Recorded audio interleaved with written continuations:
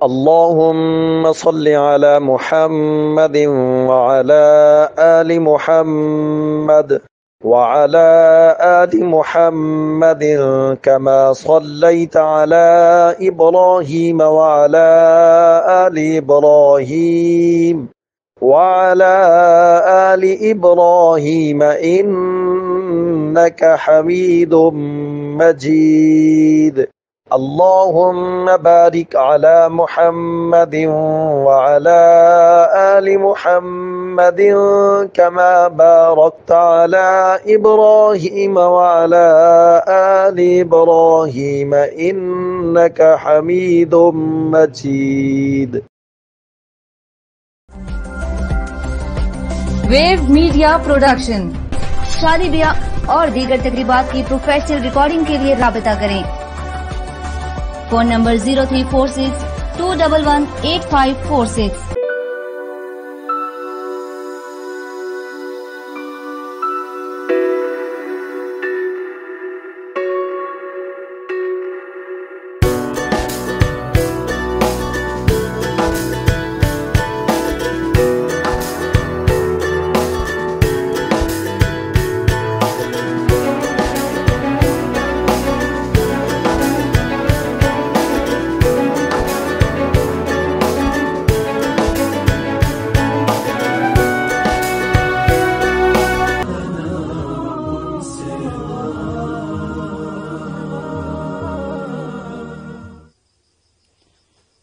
السلام علیکم ورحمۃ اللہ وبرکاتہ۔ ناظرین، آج جو حدیث ہم پڑھنے لگے ہیں اس کا عنوان ہے دن کا روزہ رات کا قیام۔ اللہم صلی علی محمد وعلی آل محمد کما صلیت علی ابراہیم وعلی آل ابراہیم انک حمید مجید۔ اللہم بارک علی محمد وعلی آل محمد کما بارکت علی ابراہیم وعلی آل ابراہیم انک حمید مجید۔ عن عبداللہ بن عمر رضی اللہ تعالی عنہ ان رسول اللہ صلی اللہ علیہ وسلم قال الصیام والقرآن یشفعان للعبد یقول الصیام ای رب انی منعته الطعام والشہوات بالنہار فشفعنی فی، ویقول القرآن منعته النوم باللیل فشفعنی فی فیشفعان۔ رواہ البہقی۔ رب اشرح لی صدری ویسر لی امری واحلل عقدۃ من لسانی یفقہوا قولی واجعل لی وزیرا من اہلی آمین یا رب العالمین۔ آج جو حدیث ہم جس کا مطالعہ کر رہے ہیں اس کا ایک پس منظر ہے، اور پس منظر یہ ہے کہ جو ہی رمضان شروع ہوتا ہے تو ہم مسجدوں میں ہماری حاضری اچھی ہو جاتی ہے اور مسجدیں بھر جاتی ہیں، اور رات کی نماز میں کافی لوگ ہوتے ہیں، صبح فجر میں بھی کافی لوگ ہوتے ہیں۔ لیکن جیسے ہی جیسے آج ہمارے 8-10 دن ہو گئے ہیں تو اب مسجدوں میں کمی آنا شروع ہو گئی ہے، اور فرض نمازوں میں بھی کمی آنا شروع ہو گئی، اور نماز تراویح میں بھی کمی آنا شروع ہو گئی ہے۔ تو آج کی حدیث جو ہم پڑھیں گے اس حوالے سے کہ ہمیں ایک ترغیب حاصل ہو، جو رات کا قیام ہے، تراویح کی نماز ہے، اس کے بارے میں کتنا بڑا اجر ہے جو اللہ کے رسول نے ہمارے لیے بیان کیا۔ تو اب عبداللہ ابن عمر فرماتے ہیں کہ رسول اللہ صلی اللہ علیہ وسلم نے فرمایا الصیام والقرآن یشفعان للعبد، روزہ اور قرآن دونوں بندے کے حق میں سفارش کریں گے، یہ اللہ کے حضور کھڑے ہوں گے اور سفارش کریں گے۔ یقول الصیام، روزہ کہے گا ای رب انی منعته الطعام والشہوات بالنہار، اے میرے پروردگار میں نے اس بندے کو دن بھر کھانے پینے سے روکے رکھا اور اس کو خواہشات نفس پوری کرنے سے روکے رکھا۔ یعنی یہ کھا پی کچھ نہیں سکتا تھا، حلال رزق اس کے پاس ہوتا تھا لیکن یہ نہیں کھاتا تھا، اور بیوی موجود تھی لیکن بیوی سے تعلق نہیں قائم کر سکتا تھا، اس کی نفسی خواہشات سے ہم نے اس کو روکے رکھا، اور یہ ہے کہ یہ باقی بھی اس معاملات اس کے بہتر تھے، تو فشفعنی فی، تو اس کے حق میں میری سفارش قبول فرما۔ وَيَقُولُ القرآن، اور قرآن بھی کہے گا مَنَعْتُهُ النَّوْمَ بِاللَّيْلِ، اے میرے پروردگار میں نے اس کو رات کو سونے سے اور آرام کرنے سے روکے رکھا۔ یعنی رات کو یہ تراویح کی نماز پڑھتا تھا، کھڑا ہوتا تھا اللہ کے حضور، کئی لوگ تہجد بھی پڑھتے ہوں گے رات کو کھڑے ہو کے قرآن کے ساتھ، تو جب انسان تراویح کی نماز پڑھتا ہے، قرآن مجید سنتا ہے، تو یہ اس کے ساتھ رات بسر کرنا ہوتا ہے، تو یہ قرآن مجید اس کے حق میں سفارش کرے گا۔ لیکن جیسے آج ہم نے مسجدوں کو چھوڑ دیا ہے، قرآن سننا چھوڑ دیا، تو بتائیے پھر قرآن مجید کیسے ہماری سفارش کرے گا؟ تو ہمیں پھر سے مسجدوں میں آنا ہے، مسجدوں کا بات کرنا ہے۔ پورا مہینہ ہے یہ، ابھی 10 دن کے بعد یہ نہیں کہ رمضان ختم ہو گیا، یہ پورے 3 اشرے ہیں جن کے اندر ہم نے کمر بستہ ہو کر اللہ کی بندگی کرنی ہے تاکہ زیادہ سے زیادہ نیکیوں کو سمیٹ سکے۔ اور آخری اشرے میں تو ہم نے کوشش کر کے لیلۃ القدر تلاش کرنی ہے۔ تو قرآن مجید کے ساتھ رات بسر کرنا، اس کے ساتھ اپنے آپ کو لگانا، اور اس کے لیے کچھ تھوڑی سی تفسیر پڑھ لینا۔ گھر واپس آ کے عشاء کی نماز و تراویح پڑھ کے آئے ہیں تو تھوڑی سی جو ہے وہ تفسیر پڑھ لیں، کوئی ترجمہ پڑھ لیں، اور آگے بڑھ کر یہ کہ کسی اچھے قاری کی تھوڑی سی تلاوت سن لیں۔ پھر رات کو تھوڑی دیر سو کر تہجد کے وقت، سحری کے وقت اٹھنا تو ہے ہی، 15-20 منٹ پہلے اٹھ جائیں، 2 رکعت نماز نفل ادا کر لیے جائیں، اور 2 رکعت نماز نفل ادا کرنے کے ساتھ اللہ سے مانگا جائے، کچھ قرآن مجید پڑھ لیا جائے۔ اس کی ہمیں توجہ کرنی ہے، یہ ہمارے ساتھ چلے گا۔ اور ہمارے اسلاف کا یہی طریقہ ہے۔ آپ دیکھیں رسول اللہ صلی اللہ علیہ وسلم کا اپنا جو معمول تھا، آپ ہر سال جبرائیل کے ساتھ قرآن مجید کا دور کرتے تھے۔ آپ سناتے تھے، جبرائیل سنتے تھے، جبرائیل سناتے تھے، آپ سنتے تھے۔ پھر آخری جو رمضان آیا آپ کی زندگی میں، آپ نے اپنی زندگی میں 2 دفعہ دور کیا جبرائیل کے ساتھ۔ پھر آپ کے بعد آپ کے صحابہ کا معمول کیا تھا کہ صحابہ کرام رات کو لمبی تراویح پڑھا کرتے تھے۔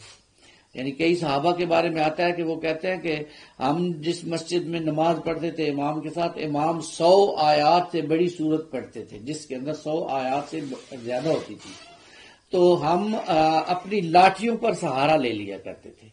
ظاہری بات ہے تھکاوٹ ہوتی ہے جب انسان کھڑا ہو جاتا ہے۔ اور جب ہم گھروں کو لوٹتے تھے تو اپنے خادموں کو کہتے تھے جلدی جلدی کھانا لے آؤ، کہیں سحری کا وقت ختم نہ ہو جائے۔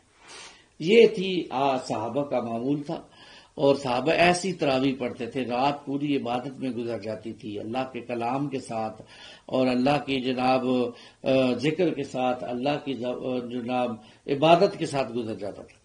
لیکن آج ہم دیکھیں ہمارے ہاں یہ سسٹم نہیں ہے، تراویح پڑھ کے بھی ہمارے ہاں فوراً ہی جو ہے وہ مسجدوں کو تالا لگ جاتا ہے، ہم لوگ گھروں میں چلے جاتے ہیں۔ جبکہ خانقاہوں میں آج بھی یہ چیز موجود ہے۔ خانقاہوں میں اگر آپ چلے جائیں تو خانقاہوں میں یہ چیز آج بھی ہمیں دکھ رہی ہے کہ لوگ دیر تک عبادت کرتے ہیں، قرآن کی تلاوت کرتے ہیں، ذکر کرتے ہیں، اور عبادات نوافل پڑھتے رہتے ہیں، تو اس کا معاملہ ہوتا ہے۔ لیکن ہمارے ہاں یہ معاملہ کم ہو رہا ہے۔ تو ابھی رمضان ختم نہیں ہوا ہے، ابھی ہم نے کمر بستہ ہونا ہے، ابھی ہم نے اور نیکیاں سمیٹنی ہیں، ابھی ہم نے گناہوں سے اپنے آپ کو پاک کرنا ہے، ابھی اللہ کے حضور بخشش کے لیے دعائیں مانگنی ہے، ابھی اللہ سے جنت لینی ہے اس رمضان المبارک میں، جہنم سے بچنا ہے اس رمضان المبارک میں۔ تو بھائی ابھی آرام نہیں کرنا ہے، ابھی کچھ دن باقی ہیں، اس لیے تراویح کی نماز میں کھڑے ہونا ہے، قرآن مجید کو سننا ہے۔ اور جتنا قرآن مجید ہم سنیں گے، جتنا قرآن مجید ہمارے اندر جائے گا، اتنا ہی یوں سمجھیے کہ قرآن مجید کا مومن قرآنی انسان باہر آئے گا، اور یہی پسندیدہ انسان ہے۔ آپ معلوم ہے کہ اس قرآن مجید نے صحابہ کی زندگیاں بدل دی۔ وہ لوگ، آپ اندازہ کریں، وہ لوگ جن کے بارے میں حال ہی کہتا ہے کبھی پانی پینے پلانے پہ جھگڑا، کبھی گھوڑا آگے بڑھانے پہ جھگڑا، وہ لوگ جب قرآن کو انہوں نے پڑھا، قرآن کو تھاما، وہ وقت کے امام بن گئے۔ آپ دیکھیں اللہ نے ان کو انعام دیا یا نہیں دیا، اس دنیا میں دیا۔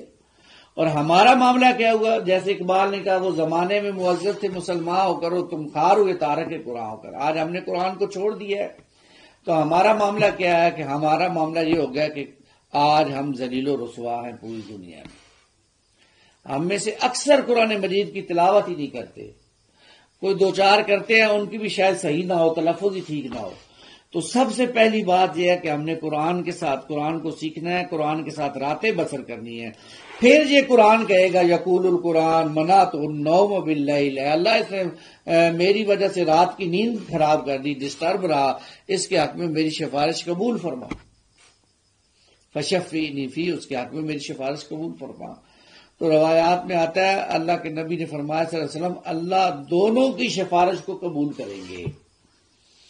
اب میں نے اور آپ نے یہ دیکھنا ہے کہ ہمارا روزہ ایسا ہے کہ اللہ اس کی سفارش، وہ ہمارے لیے سفارش کرے اللہ کے حضور۔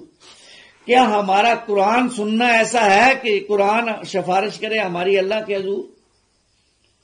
یعنی روزے میں ہم جھوٹ تو نہیں بولتے، روزے میں ہم کسی کی غیبت تو نہیں کرتے، روزے میں کوئی اور غلط کام تو نہیں کرتے جس سے نیکیاں ضائع ہو جاتی ہیں، اور رات کو تراویح کی نماز میں قرآن مجید جب سنتے ہیں تو کیا ہمیں قرآن مجید کی سمجھ آ رہی ہوتی ہے، یا ہم اس کا ترجمہ سیکھنے کی کوشش کر رہے ہیں یا نہیں کر رہے ہیں، یا قرآن مجید کو سمجھنے کے لیے ہم نے کسی عالم سے رابطہ کیا ہے یا نہیں کیا ہے؟ یہ ساری باتیں جو مجھے اور آپ کو سوچنی پڑیں گی۔ قرآن مجید پھر اللہ کے حضور میری اور آپ کی سفارش کرے گا۔ تو روزہ اپنی جگہ سفارش کرے گا، قرآن اپنی جگہ سفارش کرے گا۔ جب آپ اندازہ کریں اگر ہم نے دونوں صحیح طرح دونوں اللہ کے حضور سفارش کر دیں گے تو کتنا بڑا رتبہ ملے گا جی، بتائیے۔ تو اگر ہم نہیں کریں گے تو پھر معاملہ آج ہمارے سامنے ہے۔ ہمارے ہاں تلاوت کا معمول شروع میں لوگ قرآن مجید کو رولتے ہیں رمضان میں، لیکن پھر اس کو بھی بند کر کے رکھ دیتے۔ یہ طریقہ مناسب نہیں ہے۔ قرآن کے ساتھ تو ہماری شب و روز گزرنے چاہیے، آنا اللیل والنہار والی کیفیت بننی چاہیے۔ صحابہ کا معمول ہے، آپ کو رسول اللہ صلی اللہ علیہ وسلم ساری رات قرآن کھڑے ہو کے پڑھتے تھے، ساری رات۔ یہی حال سیدنا عثمان کے بارے میں آتا ہے رضی اللہ تعالیٰ عنہ، آپ 3 دن میں قرآن مجید مکمل کر لیتے تھے، 10 پارے روز پڑھتے تھے۔ آج ہم 1 پارہ بھی نہیں پڑھ سکتے، 1 پارہ بھی نہیں سن سکتے۔ سوچئے نا ہمارے ایمان کتنے کمزور ہو گئے کہ قرآن کے ساتھ ہمارا کوئی گزر بسر ہی نہیں ہو رہا۔ تو خدا را قرآن کے ساتھ ہم کچھ وقت رات کو بشر کریں تو یہ قرآن مجید ہمارے لیے قیامت والے دن اللہ کے حضور یہ کہے گا کہ اللہ اس نے مجھے میری وجہ سے رات کی نیند خراب کی، یہ رات کو کھڑا رہا، یہ ترجمہ سنتا رہا، یہ خلاصہ سنتا رہا، یہ تفسیر پڑھتا رہا، اس کے حق میں میری سفارش قبول فرما۔ تو روایات میں آتا ہے اللہ دونوں کی سفارش کو قبول فرمائیں گے۔ اللہ مجھے اور آپ کو بھی ان لوگوں میں شامل فرمائے، آمین یا رب العالمین۔ اقول قولی ھذا استغفر اللہ لی ولکم ولسائر المسلمین والمسلمات۔